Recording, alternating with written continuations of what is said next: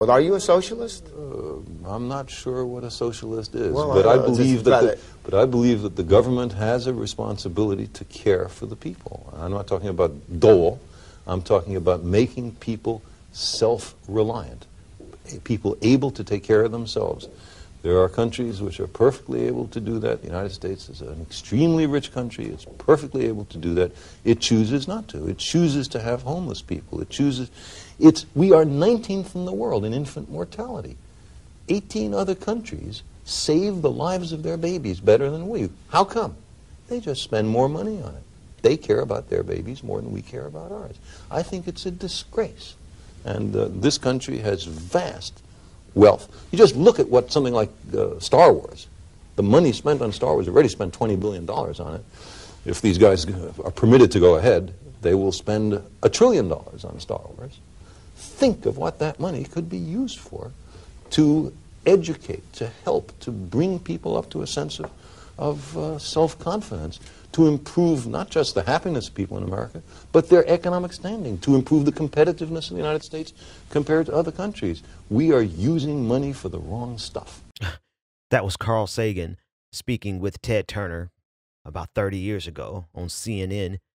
This clip has gone viral again, and it's gone viral because it is the exact thing that everyone knows is true. People ask me on a regular basis, particularly in our nighttime live stream, how do we convince people that we're right? It's because what we're fighting for is just, it is good, it is objectively the right thing.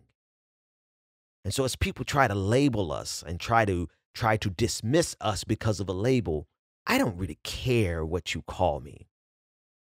I know what we're fighting for is there is no excuse for homelessness to exist in this country. It is a policy decision. We are more interested in maintaining a particular style of system, a particular system, than we are the fact that there are more vacant homes in this country than there are homeless people. And there is enough wealth generated by every single one of us to make sure that every single person in this country, on the face of the planet, quite frankly, can have a place to live. We have created a system that is rooted in greed.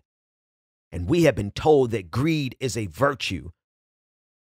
We have been told that the more selfish that you can be, it is actually more beneficial to society. They have told us that the sky is green and that the grass is blue.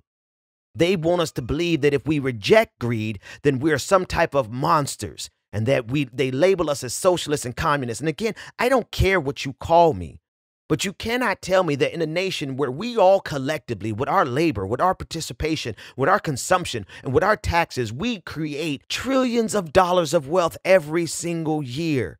Every single one of us. Every single one of you. I don't care what you do for a living or what you don't do for a living. You helped create that wealth. And it is absolutely a moral indictment against this country that a country that creates this much wealth allows homelessness, poverty, living paycheck to paycheck in a system where we create enough wealth for everyone to have a baseline living. They want you to settle for a system of haves and have-nots when we clearly have a system where everyone can have enough.